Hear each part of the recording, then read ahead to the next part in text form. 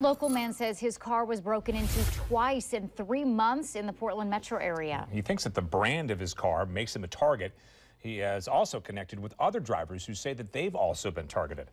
Fox 12's So-Young Kim joins us now in studio with that story. So-Young? Pete, Nora, the victim says he walked up to his car to check out a broken window, but when he got a good look inside, he found much more than shattered glass. Malachi Hopkins says Sunday started like any other day, but that quickly changed around 3 o'clock.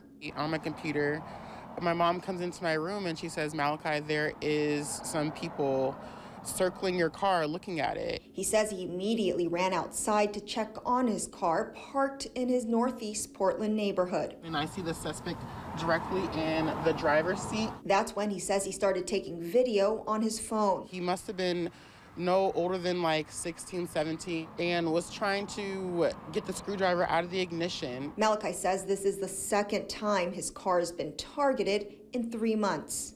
The first time was at the Northwest Target in Jantzen Beach.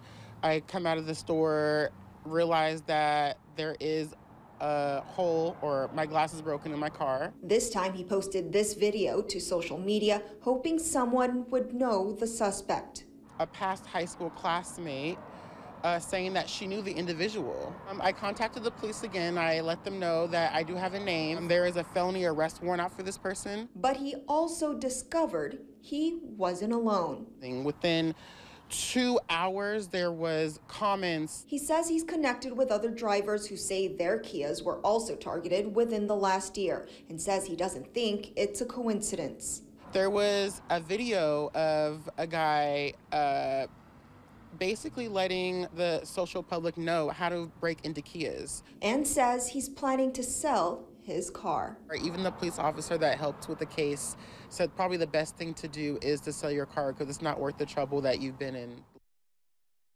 He says he did file a police report and says repair costs are coming out of pocket, so he started a GoFundMe. We'll have that link on kptv.com. Live in studio, So-Young Kim, Fox 12 Oregon.